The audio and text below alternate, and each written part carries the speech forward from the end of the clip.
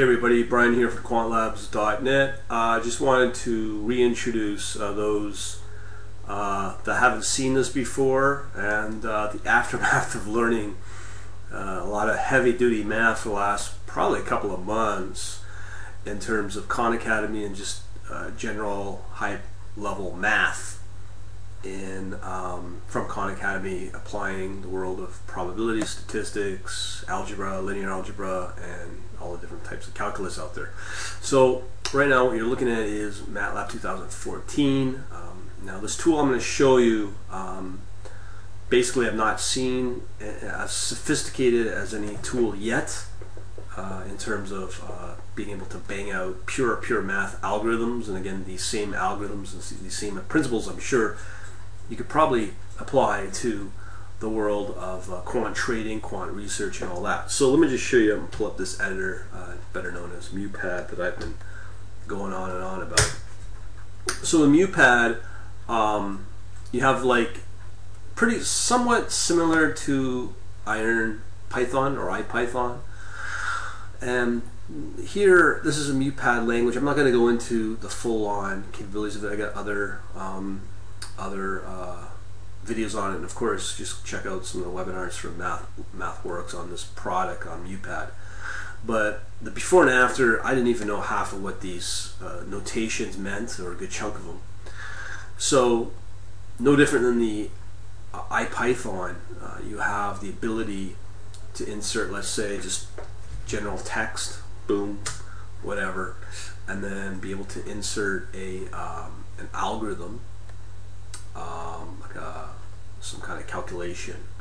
So when you look at your calculations, here's all the different notations that you can get, the scientific notation that you can see typically in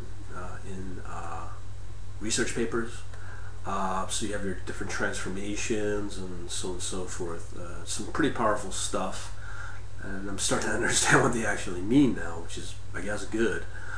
But here, when you click on any of these, it will translate those into the appropriate Mupad language. So I have no idea what I'm doing here, so I'm just gonna, I guess, play around with something.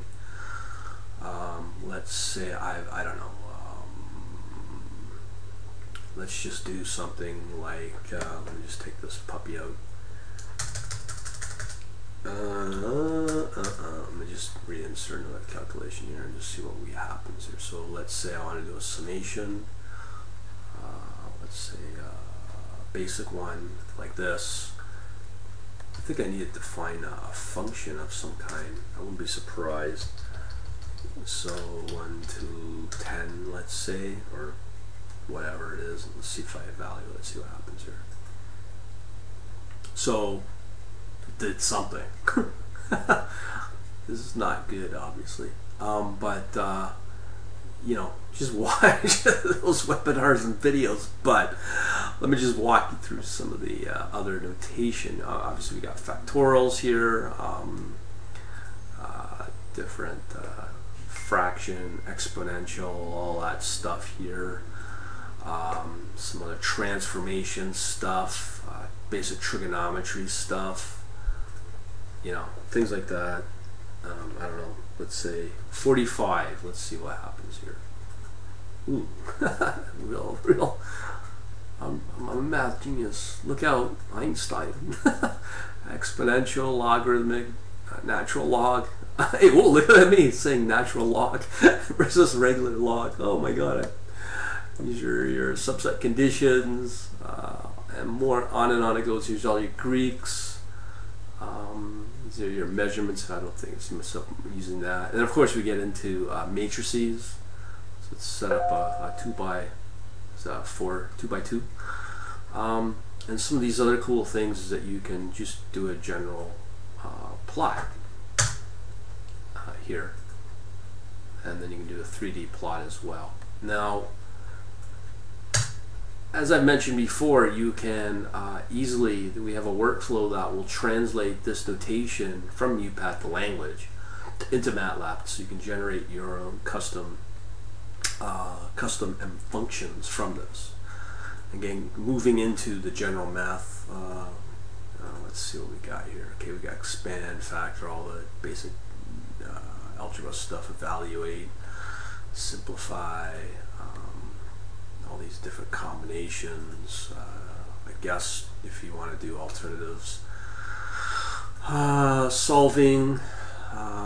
Ooh, here's all the exciting stuff for all the calculus, power series. Don't ask me on that, as if I'm an expert, which I'm not. Let's see what else we got. Matrices. So again, this is all linear algebra. Get your polynomials from algebra, and of course reset our session. Let's see if that actually works. Oh, nope.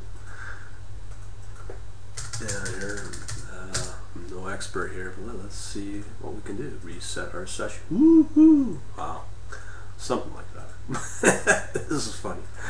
And then we got all our different types of plotting capabilities. Again, you can do that in 3D. So some very powerful ways to